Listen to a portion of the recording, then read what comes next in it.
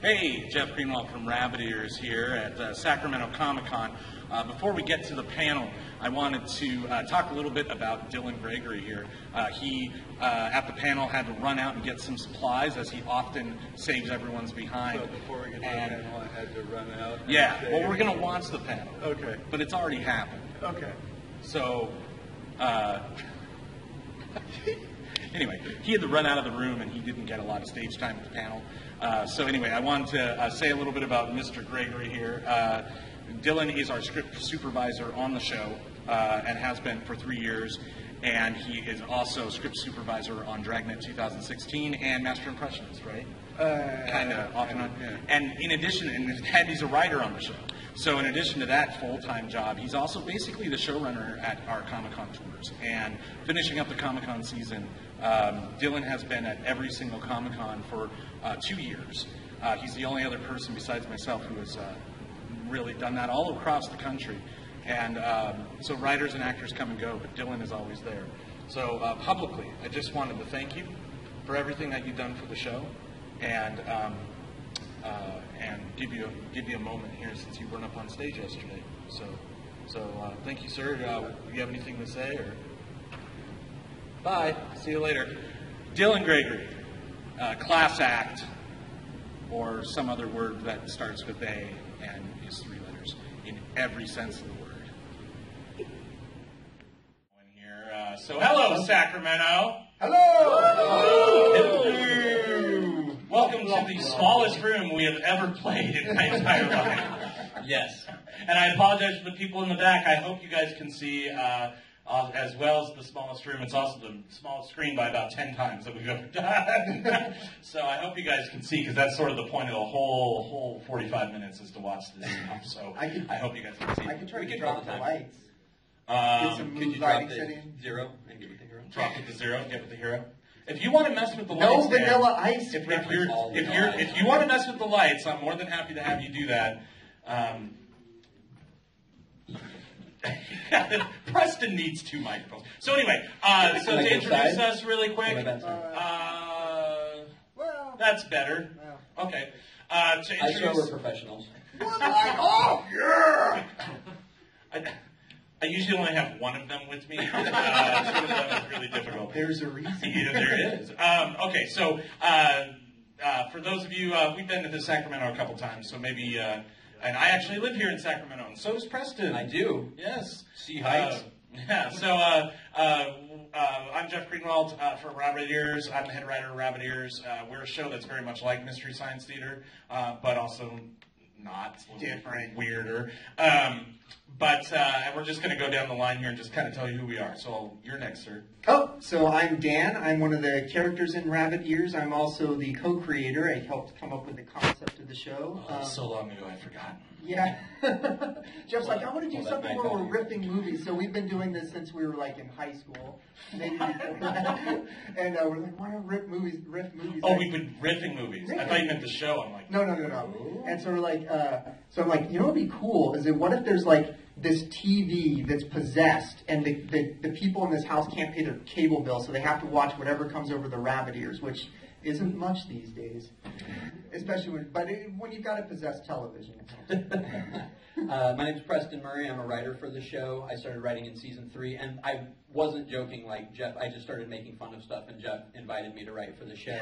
I've been riffing movies just for fun since I was really little. I've had 2 girlfriends in my life that have broken up with me because I couldn't shut up during movies.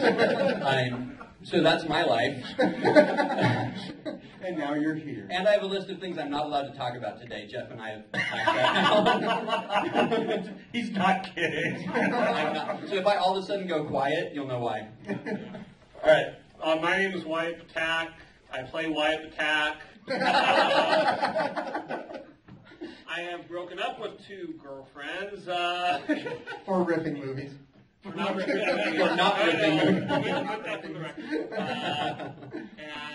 And you've been on the show since the beginning. I've been on the show since the beginning. I've known three of the 4 guys here for several years. So. All right, I'm Dylan. I'm one of the writers on the show. Popped in sporadically for seasons 1 and 2, and then really came on board for season 3. Also script supervisor on days we shoot, and I'm really not sure how I even got here today. He knows everything about everything, which is really creepy. It's really creepy. He knows That's all not aspects true of at the all. show, He really doesn't know, though. including Okay, like if he all doesn't our. know, he'll make it up on the spot. I asked him today Oh, yeah, about sure. what Yeah, go ahead. being in a pickle was. Tell people what being in a pickle was. What's the origin? The origin. The truth or what I came up with? What you came up with. I don't care about the truth. I can't remember what Handle the I came up with. truth. Okay, never mind. Cut scene. So anyway, we're Thanks here to for talk. professionals. We wasted 4 minutes. Woohoo! Yeah. It wasn't dead air. No, it wasn't. Wait, awkward pause. Everyone. Okay, we're good. All right. So we're here to talk about Mystery Science Theater. We're also here to talk about movie riffing in general, and we're going to play some funny clips. And we have a surprise for you all today because for the last year and a half, we've been doing these panels. William Shatner! Oh, no, sorry. That was such a letdown. I laughed. For the past, yeah, I know you did. For the past year and a half, we've been doing these panels at Wizard World all over the country, and we've been doing a short film called Consuming Women. Usually people laugh. And we're retiring that short today. So we're going to do a riff-off later of Consuming Women for the very last time with members of the audience. But then, because we are so excited about this, I am. we are doing a second riff-off, which we've never done before, with a short that no one's ever seen. And there's a very good reason. There's a very good reason. We'll talk about it when we get there. But so just kind of let you know what we've got in the program. We're going to talk Mystery Science. We're going to watch some Mystery Science as well. So what I'd like to do to start off is to kind of discuss our favorite Mystery Science Theater episodes. Have you guys tell us what some of yours are, and we'll start with Wyatt. No. Wyatt, are you drunk? Can you tell Can you tell he's an actor, not a writer? Mitchell was. Oh, Mitch. Mitchell was. Mitchell, you guys are probably very popular one too. That one's funny with the bumbling cop, and I played a bumbling law enforcement officer and other things with Jeff. That one's really funny. They joke around a lot about the lovemaking scene. What I love about Mitchell is the fact that he is absolutely the anti-hero in every way, and I don't mean like in the typical sense. He is not a hero at all in any way. For those of you that see Mitchell, and it was also Wyatt. Am I correct? It's also that was Joel's last episode, right? Yeah. Yeah. Yeah, it was. Yeah. Hands. Who favorite Mystery Science? Yeah. Manos, hands of fate. Woo! And I can't believe I'm going to ask this question. So, Manos, the Hands of Fate. Why? The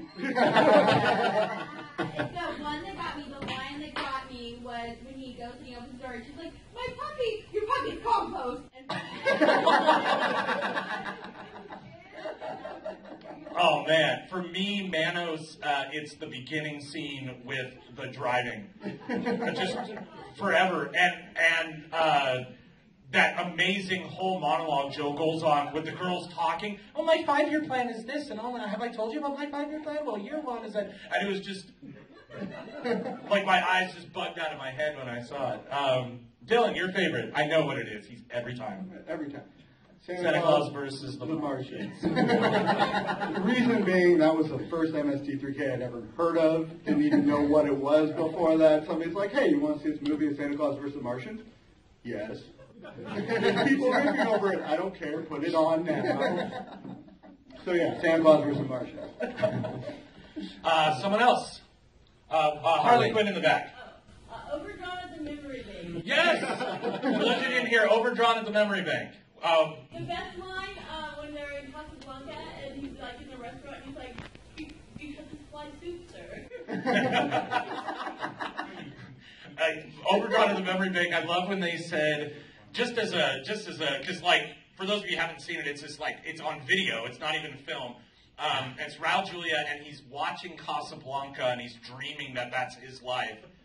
And they say, why, stop referencing a good movie in your crappy movie. It makes you look even worse. Yeah, I love that one. Preston. My favorite is Operation Double 007. I'm a huge Bond fan, Team Craig. But this Bond film is like my mom wouldn't let me see Terminator 2, so all my friends in school told me about it. And so it was like someone told someone about a Bond film, and the guy's like, I'm going to make that movie. And Sean Connery's brother is in it. And it's like, so the second Italian title was OK Connery, and he is the OK Connery. And what's hilarious is that several people from the Bond films, there's one of the guys from Dr. No, and I think a girl from Diamonds Are Forever are in the film. Moneypenny is in it, yeah. And does a horrible job. Yeah, and they're good in everything else. And they're good in their Bond film. Yeah. Wow. So double. So I like when Joel makes the chart of Sean Connery's career going up and his brother's career going down, and it intersects at Highlander 2.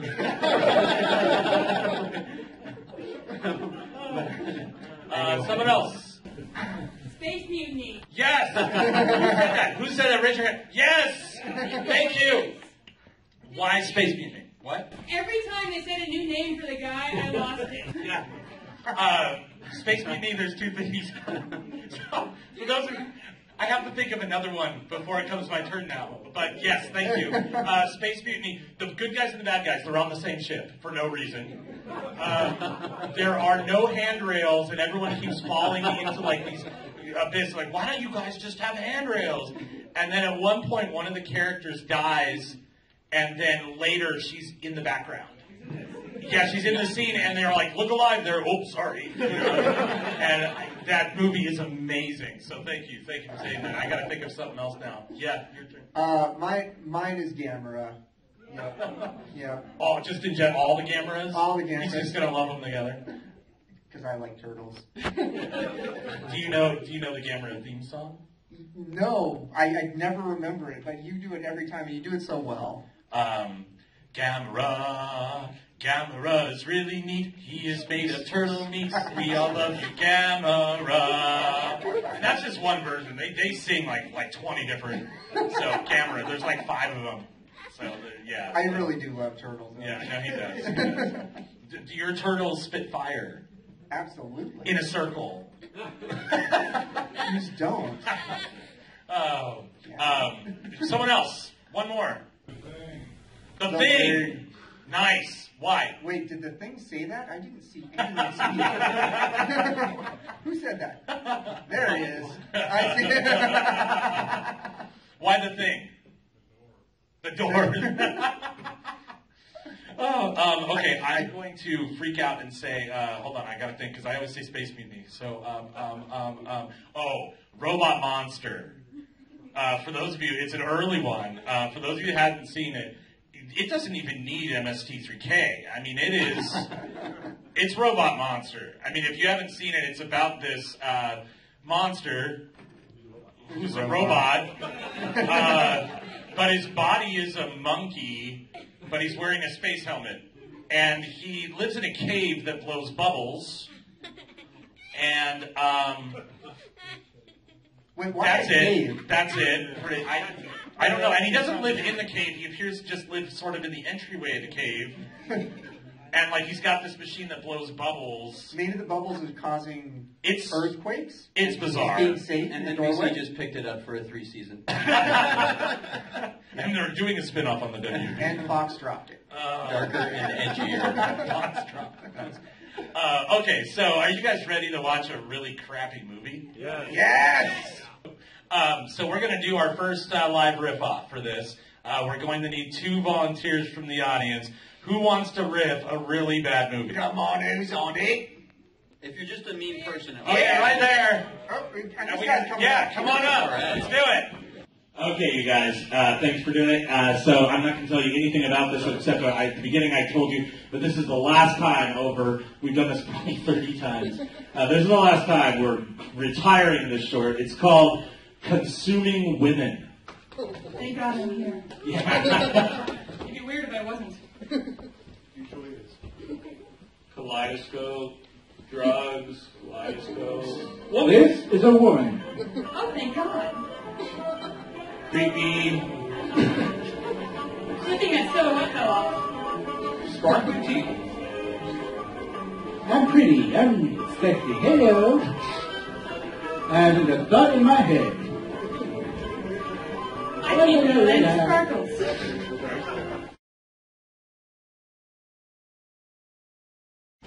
That's all, folks. Oh, we're dancing. Ruby. This is a new dance. It's called the I'm on Fire. Far out. Shagadelic, baby. Yeah. If I dance like this, will men like me? Oh. Look at my hair. You are so Look at my hair sexy. again. This is my James Bond fantasy. Why am I here? Oh, that was quick. She is crazy. I want to marry everyone. Smell my flowers. Smell it. It's a live grenade. Here. Boom! And not so new. I should have killed more people. My last day. I am rich and have married many men. And now I'm alone. She has no children. Once upon a time, there was a lonely woman. Oh, look. She has one child. I'm trapped, Mommy. Who are you? Where's my mom? Now, Billy, be quiet. Put you in a baby cage for a reason. Have this poisonous sucker. This is called a lollipop. She has many children. Well, only you're inside. Ring around the rosy. This is but few of Getting old She again. has grandchildren. many, many Any grandchildren. grandchildren. The grandchildren are ready. Exclusively home. That's This hot. is my second child. Type, type, type, type. She may hold a part-time I don't know how to read. What's a computer? Where's that nanny? This is all I can afford. or she works in an office full-time. With a very cheap boss to give her a typewriter. I want 3 pizzas. 2 go. Now remember, the children think I'm dead. Is her leisure time. Oh, Aquaman. Participates in community. I'm broken down. Judge Judy isn't here, but 30 years, no parole. She's athletic. Bowling's a sport. I'm that. To a degree. I wish I did cheerleading. I need bumpers. Taxi, taxi. No? No, I I didn't. like to wash my boobs. Oh, I show you do rap. She spends money. In any case, This is what it's like to be a man. real person.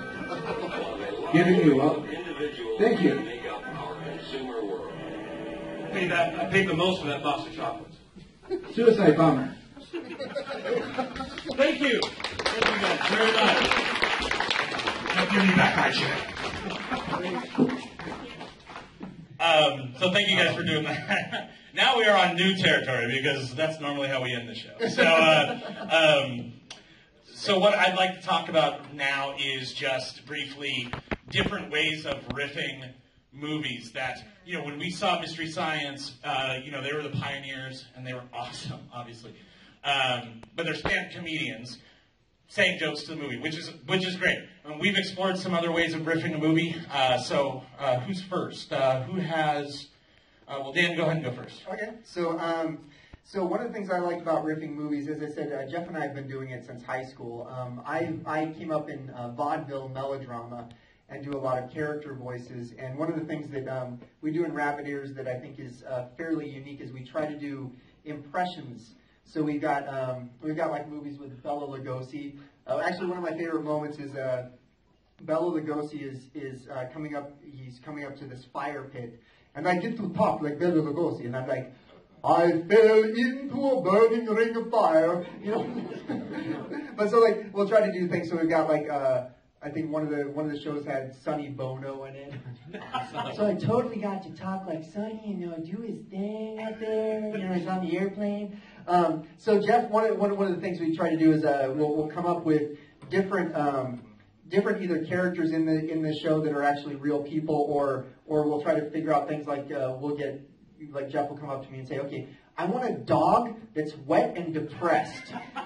Can you give me that for this line? My favorite was he looked up at one day when we were in the recording studio, because a lot of the times, I'll tell him something, but he has no idea why I'm thinking this at the time we're doing it, even though he knows the movie. And I'll come to him and say, okay, this script now calls for you to say this in the goofy, jealous ghost underwater voice.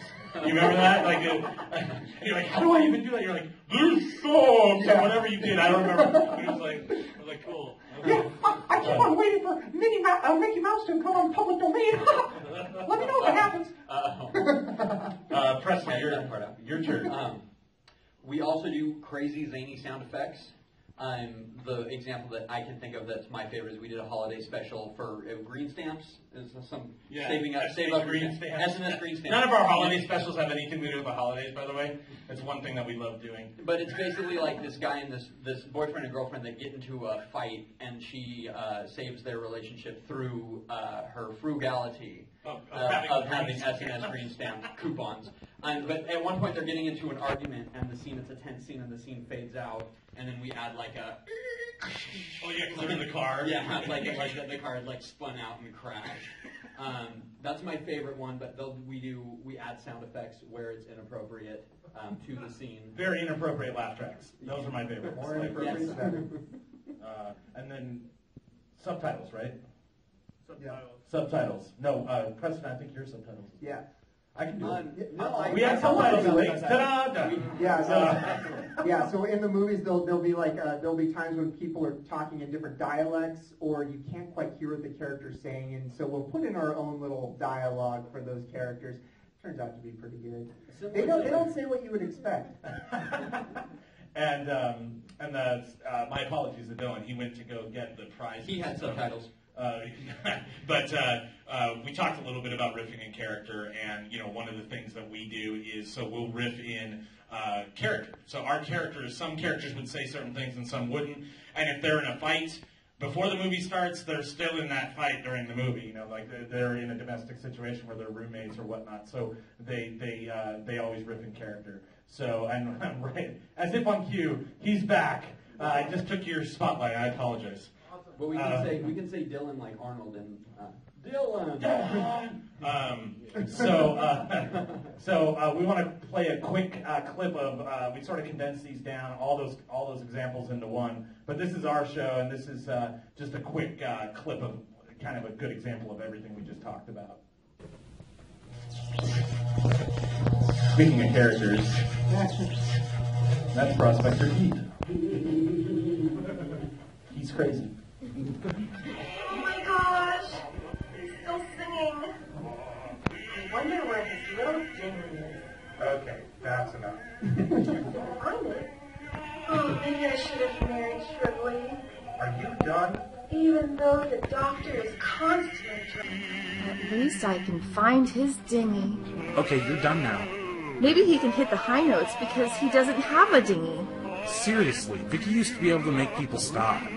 That's because she had a dinghy. Wait, we're talking about the little rowboat still, right? Yeah, what do you think we're talking about? What is going on? Have we ever had a film just freeze before? How's this happening? Why didn't they just edit this part out? Oh, cool, you guys are here. I can't wait to get this party started.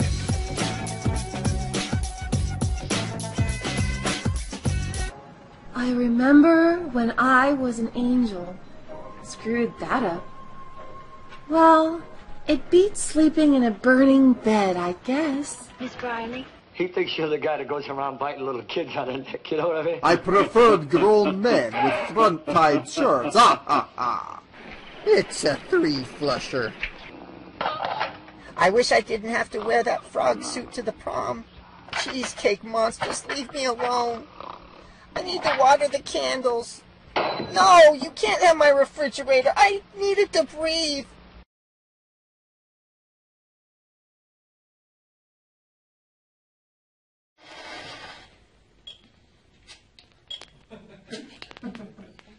High tech, real high tech. Thanks for the ride, Mr. Grace. Sure thing. Okay, I squirt you looking for the back end.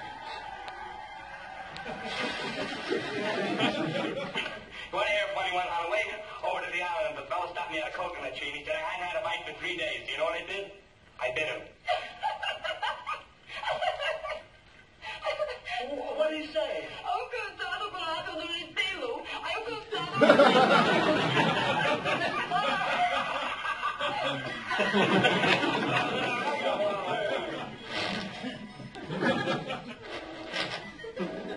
Honorine?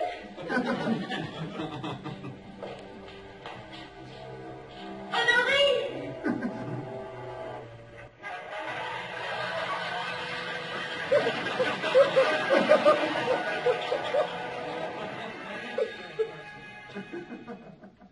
Oh, so anyway, those are some good examples that we like sharing.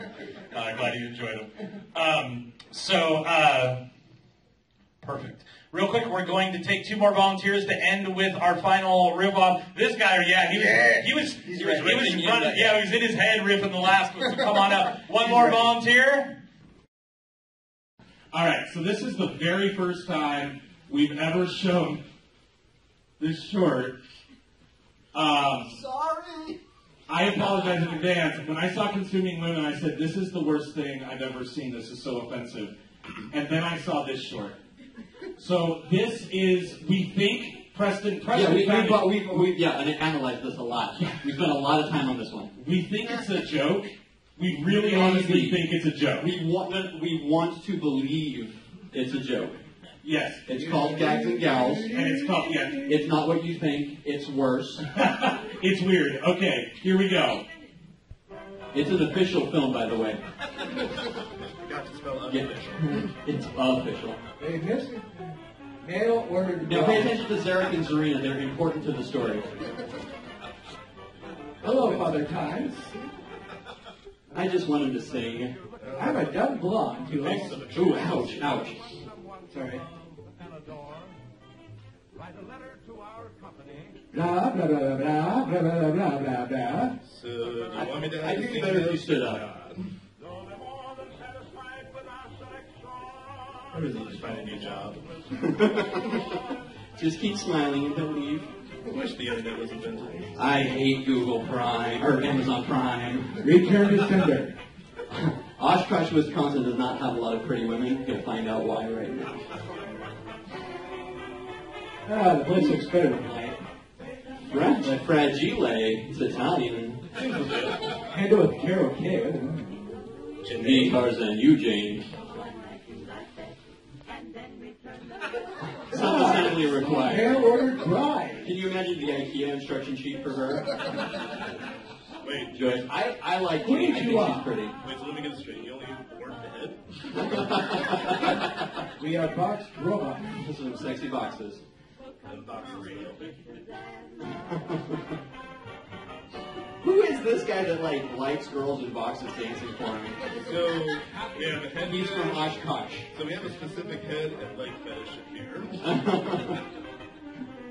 Please don't hit me. This week on here. Get a job, he said. It'll be easy. Who needs women when you have robot women? Check out these ankles.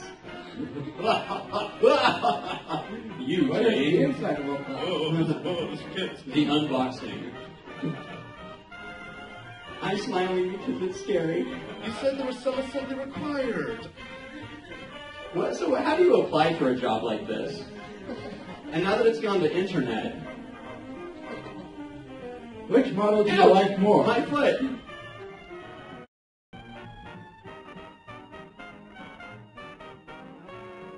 Who do you think he's going to choose, ladies and gentlemen? The other one. And twirl, and twirl. Man, she's heavy. I'm getting dizzy. I wish I knew how to dance. Hey, what about me? What about us? And this is how the robot revolution began. Produced by Steve Jobs. All right. Woo! Thank you guys for suffering through that one. Where the mail order means you've ordered by parcel post, we come to you. keep the one that you like best, and then return the rest. For any one of us will bring a thrill so new. And it didn't end well. That wasn't even the end. For you. It's not bad. It's not what you think. It's not what you think. It's not what you think.